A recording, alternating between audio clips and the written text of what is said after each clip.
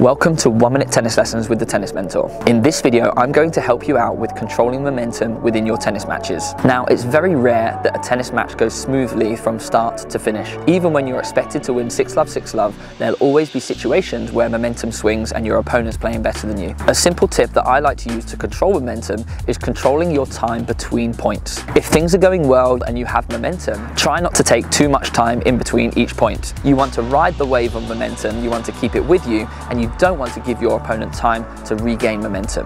On the flip side of this, if things are going in your opponent's favor or you're really struggling, take more time in between each point. This can give you an opportunity to calm down, think about what you should be doing. This can be done in between each point or at the change of ends within reason. So next time you're playing a match, if things are going your way, keep the tempo high, and if the momentum swings against you, take a little bit more time in between each point and in between each game so that you can regain momentum and gain control of the match. Good luck.